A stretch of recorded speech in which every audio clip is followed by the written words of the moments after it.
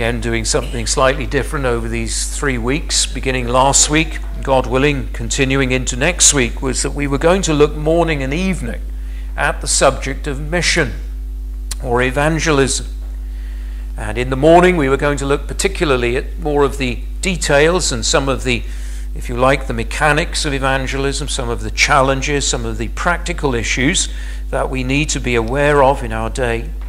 But in the evening, my concern was last Sunday and this Sunday that these two would function really as an opportunity for us to reflect on what is the gospel. To have given to us through Scripture a view of Jesus Christ and his saving power. And then, all being well, next Sunday evening my intention is to take up the subject of Aberfan. It's very much in the news already, and this week there'll be many documentaries, there'll be a lot in the newspaper commemorating the 50th anniversary of that dreadful disaster on the 21st of October.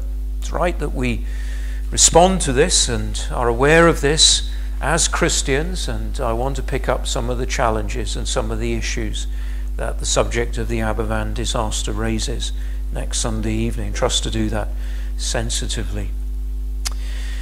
Well, from the Sunday mornings we've been looking at Acts 17 and Paul's visit to Athens, and we saw last week in particular in verse 16 that true evangelism begins in the hearts of God's people. Paul was distressed in his heart by what he saw in Athens. And as we were reminded this morning from 2 Corinthians 5, it is Christ's love that constrains, compels the believer to regard no one in this world now from what he calls a worldly point of view. The love of God works in the heart of the believer. That's where evangelism and mission begins. It doesn't begin by our consciences being challenged and perhaps made to feel guilty. Instead, it begins in the heart with a real love for Christ and a love for people and a desire to reach out into the world with the news of Jesus Christ and him crucified.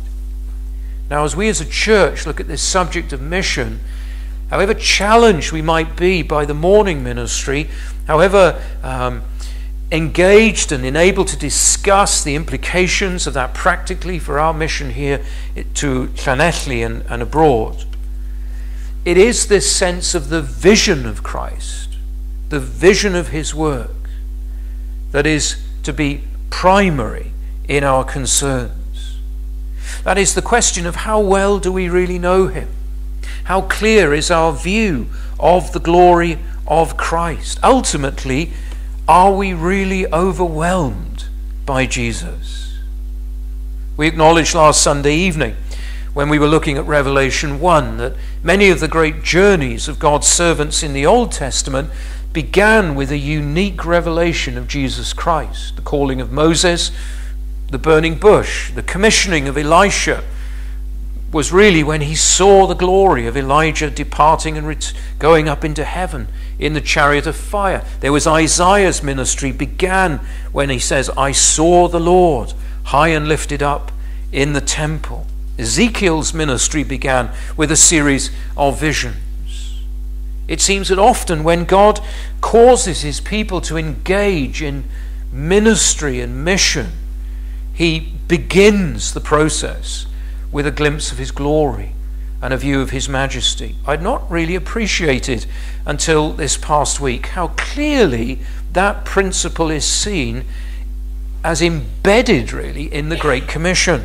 You know the words of the Great Commission at the end of Matthew 28, therefore go and make disciples of all nations, baptizing them in the name of the Father, the Son, and the Holy Spirit, and so on. But it is what precedes that reminds us of this principle, that mission is rooted in our view of the glory of Christ. Then Jesus came to them and said, all authority in heaven and on earth has been given to me. Therefore, go and make disciples.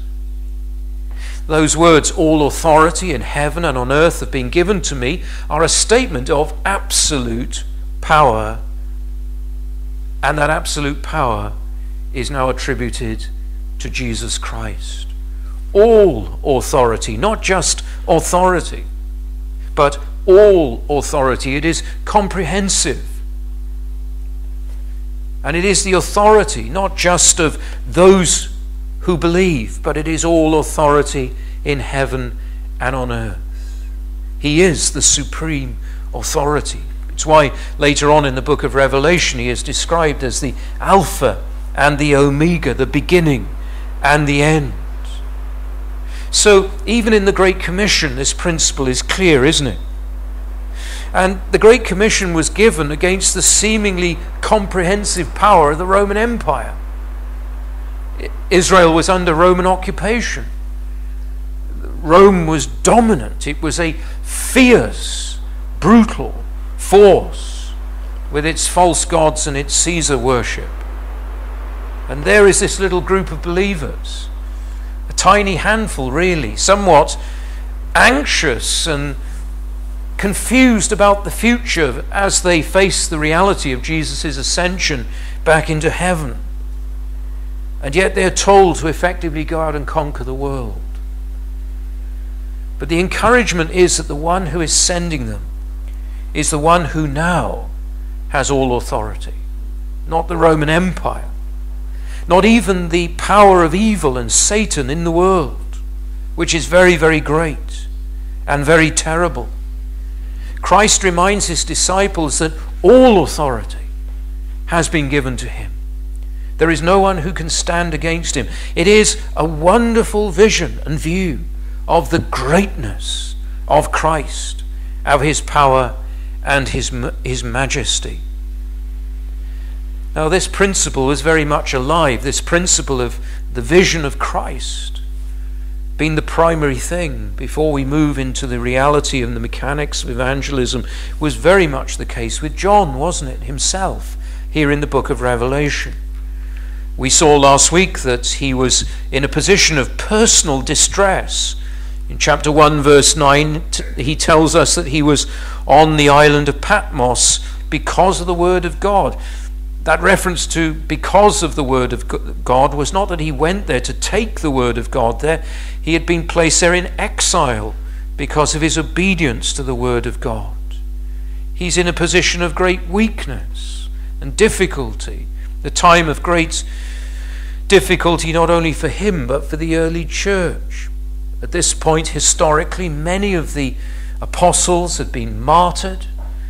Churches were in states of great need. The chapters 2 and 3 of the book of Revelation show that as it describes the condition of the 7 churches in the area of Asia Minor, in awful distress, confusion and difficulty and upheaval. And so it is in this time of difficulty that this vision of God's glory is given.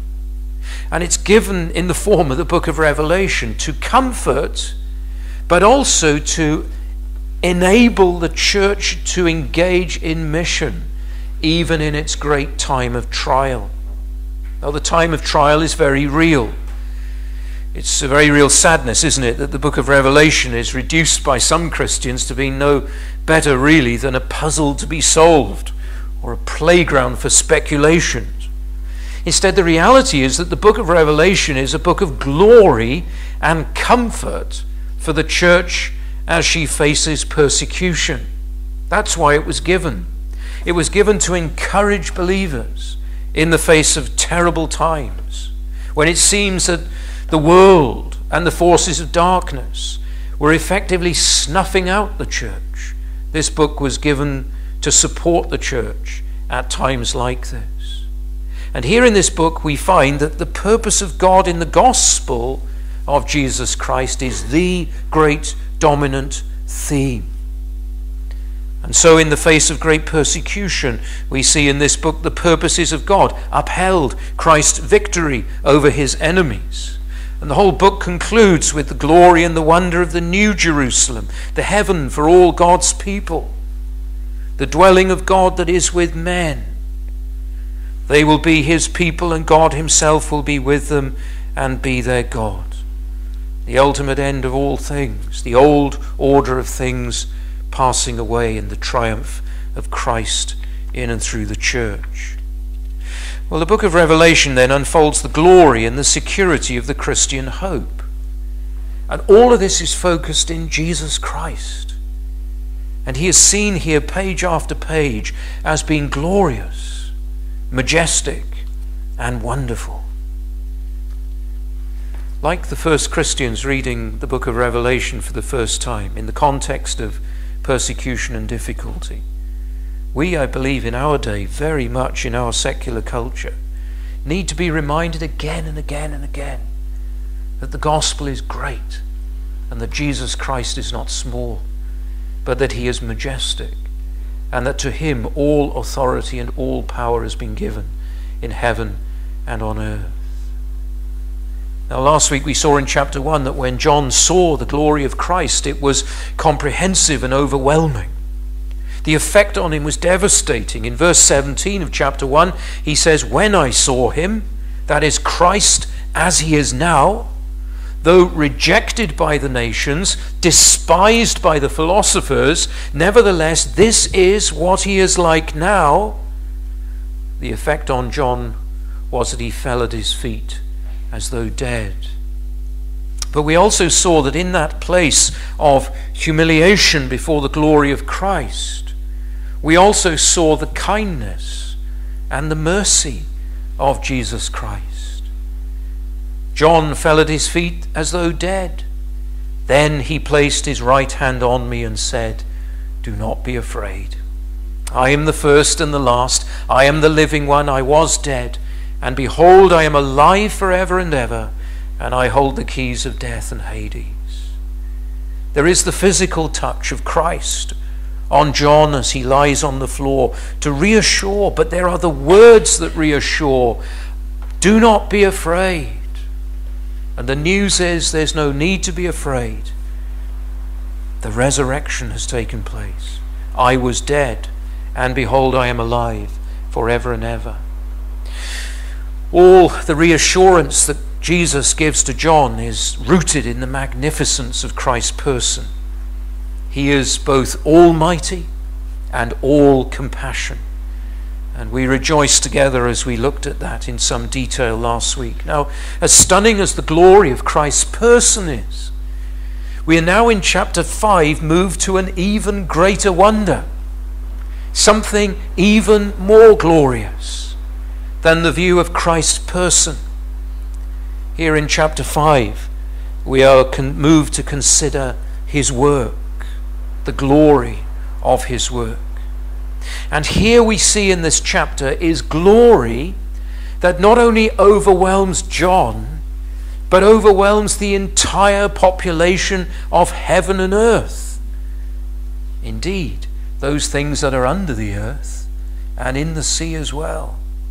It is glory that is utterly overwhelming. Now, the context of chapter 5, and this will be no surprise to you, is chapter 4. And in chapter 4, very briefly, what you have there is a description of God's throne in heaven. It's what dominates the view of heaven that John is permitted to see. In chapter 4, verse 1, he speaks about a door standing open in heaven, and through this he looks, and what he sees that the dominant thing is the throne in heaven. And that makes sense, doesn't it? Here is the ultimate expression of the kingdom of God. And at the center of the kingdom of God is the King and his throne. And the description in chapter 4 of God and his glory is overwhelming. And the response of the creatures and the elders around the throne to the view of God's glory is perpetual worship. Holy, holy, holy is the Lord God Almighty, who was and is to come. And we're told that day and night they sang that, never stopping.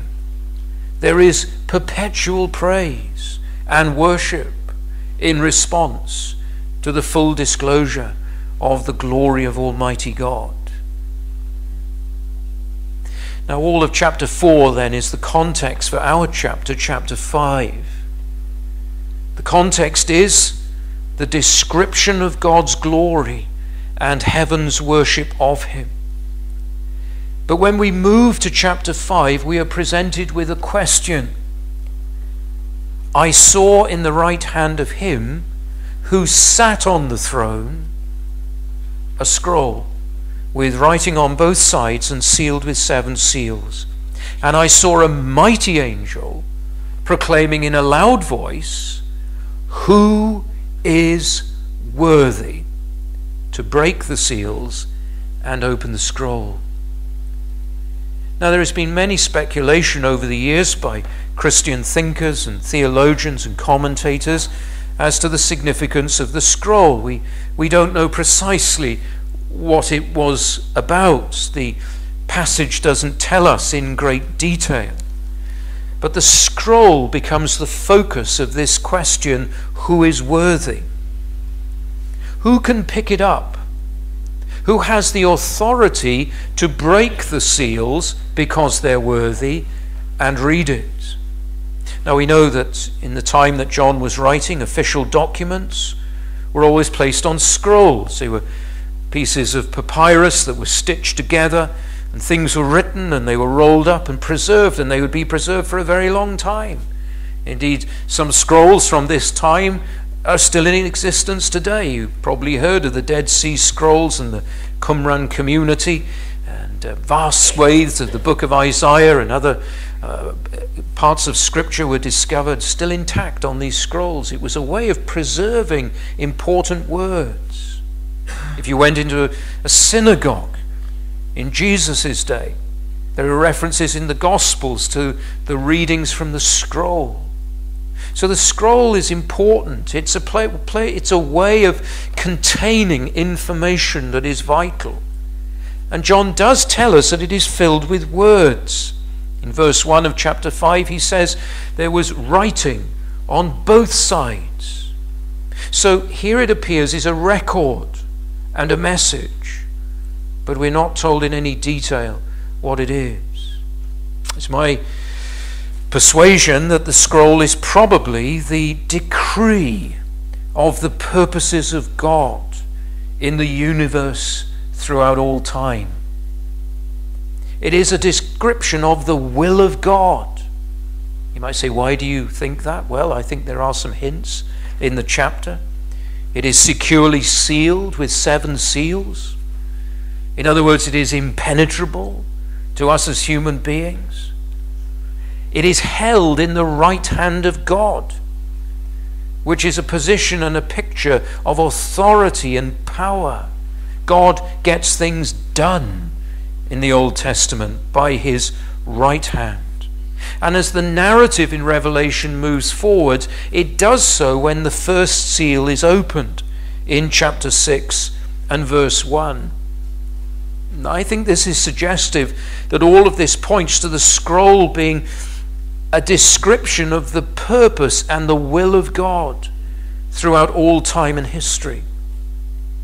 But the key question, and the thing that we are absolutely certain of, is the question in verse 2.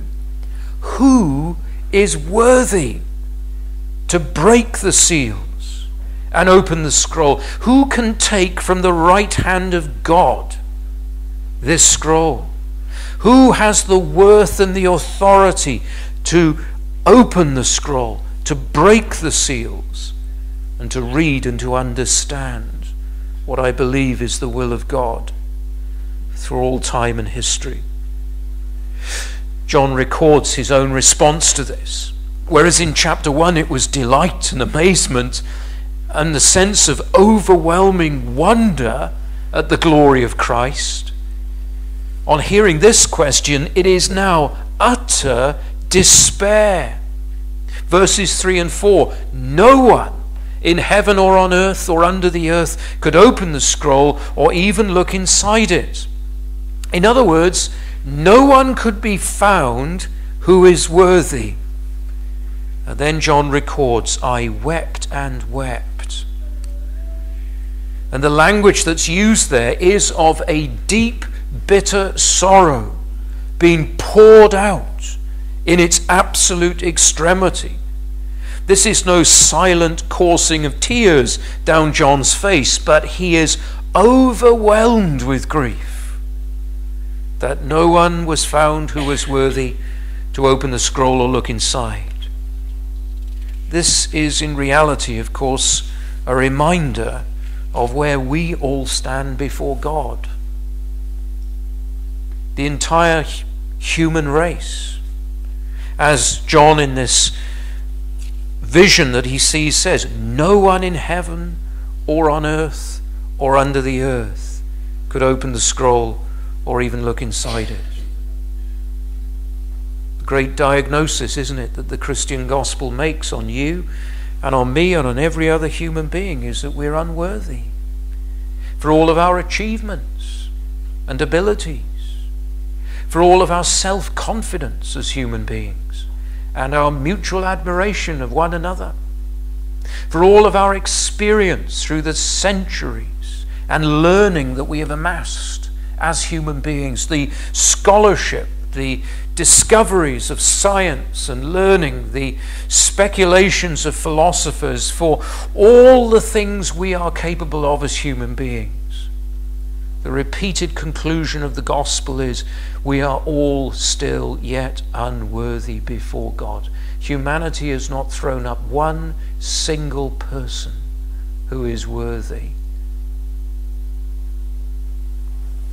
It's devastating. Hence John's tears and distress.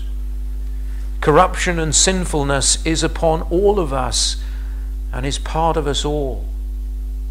And it's this great single truth that the Christian gospel calls the world to face up to. The work of mission is rooted in bringing the world's attention to this. Our unworthiness and our powerlessness before God. We cannot fulfill the decrees of God. We break his laws. We have filled his creation with destruction and devastation. We have filled our hearts with pride and selfishness. We are all unworthy. And the acknowledgement of this, of our helplessness, always brings despair. I wept and wept. I wonder this evening if you've known this in your own experience about your own life. Do you know what it is to despair over your unworthiness before God? The repeated message of chapter 4 is that God is holy, seated on a throne, and his glory fills all of creation. You see, the Christian gospel is a necessary humbling to us as human beings. Its starting point with us is not to fill us with a great deal of self-confidence. In many ways it is to strip it all away and to show us who we really are before God. And it's the reminder tonight, friends, isn't it, that the Christian gospel isn't just some healthy little addition in life to improve your self-image or your self-esteem. The gospel is utterly necessary, for we are all unworthy, and the understanding of this is devastating. But John's despair is not the end, is it? The gospel will not allow us to be left there in despair. In verse 5 we read, one of the elders said to me, "Do not weep." Weeping, in other words, is totally inappropriate now. Why? See, the Lion of the tribe of Judah, the Root of David, has triumphed. He is able to open the scroll and its 7 seals.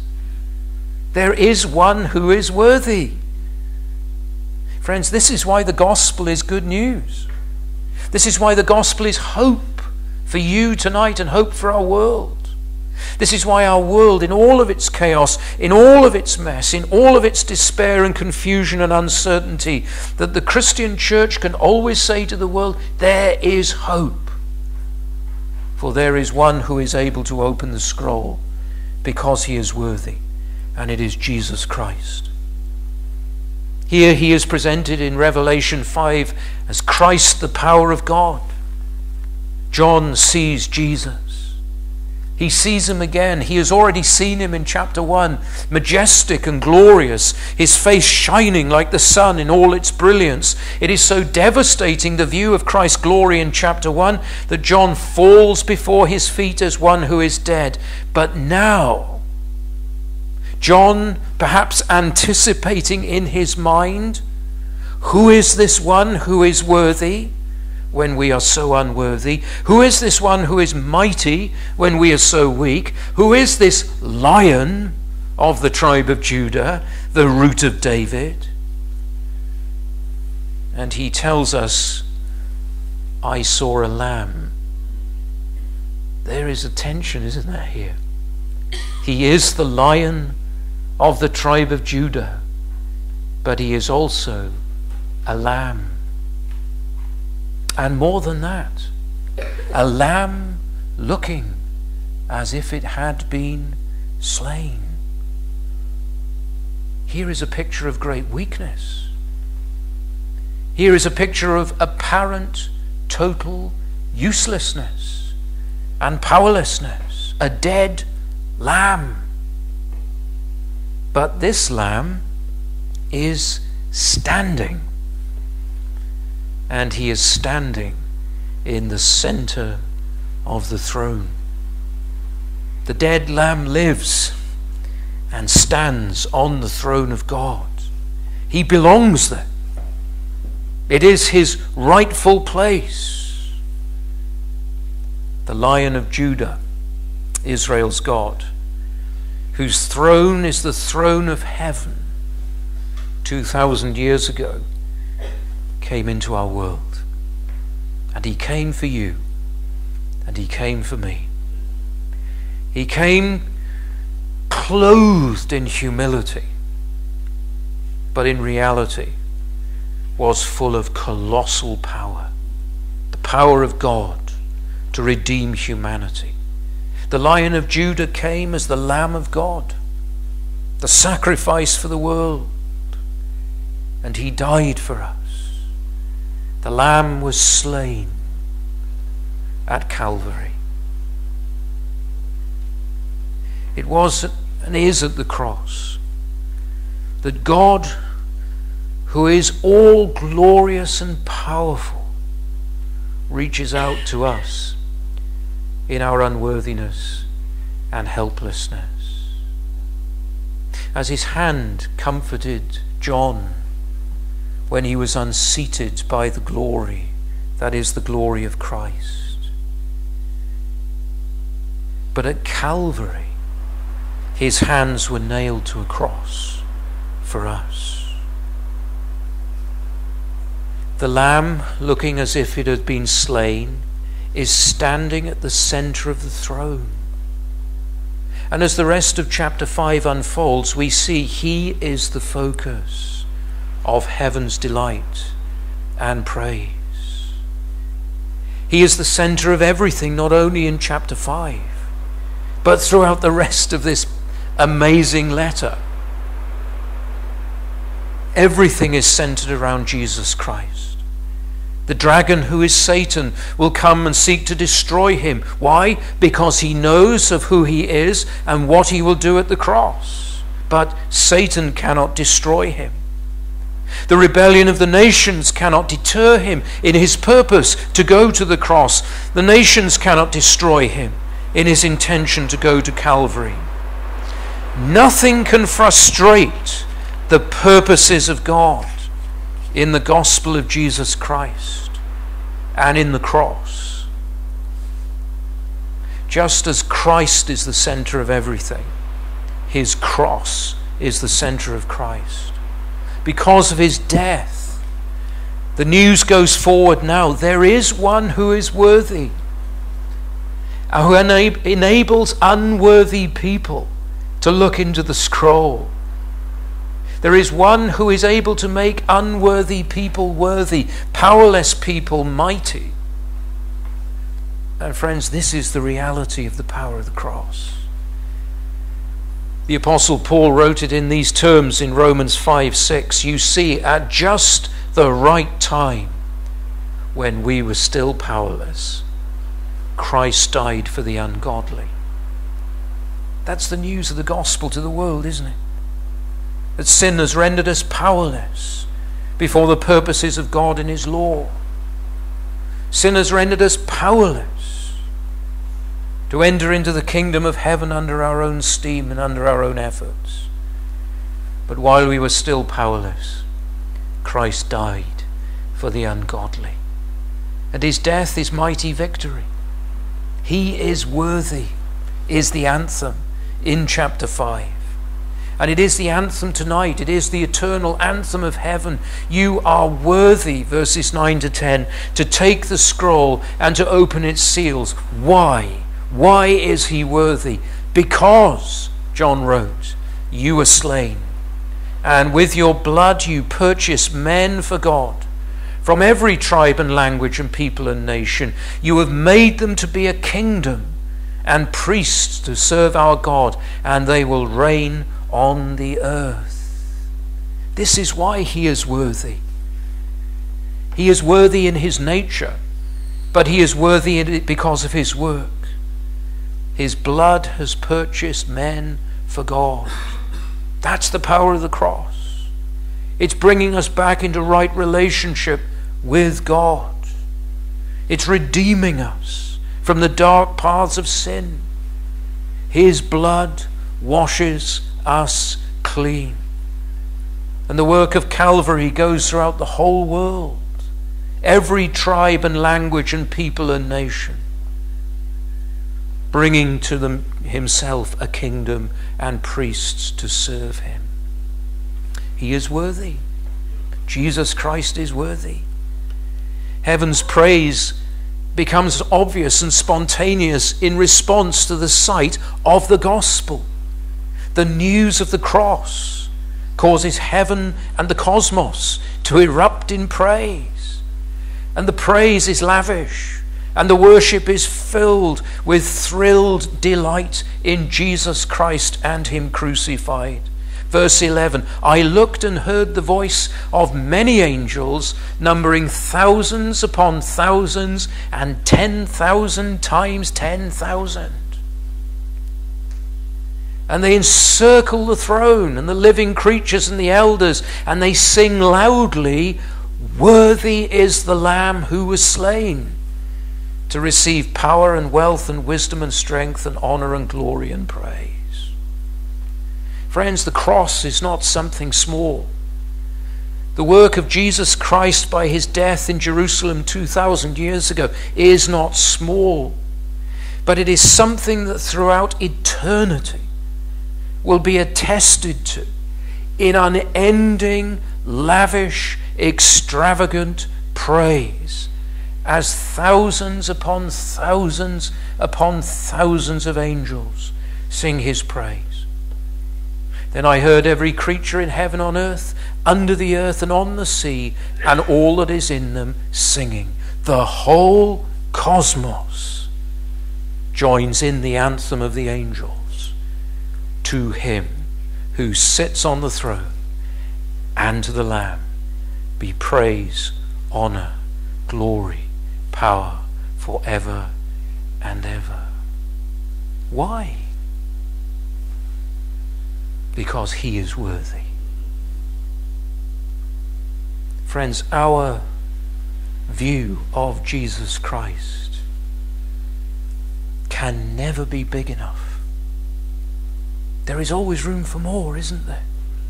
The lens can ever be made wider. The volume can always be turned up when it comes to the glory of Jesus Christ. And the one in whose presence we meet tonight, and the one who we worship, is the same one that right now heaven is lost in wonder, love and praise about. He has not changed. The power of his blood has not been diminished by 1 degree. The reality of what he accomplished on Calvary has not become outmoded or out of fashion.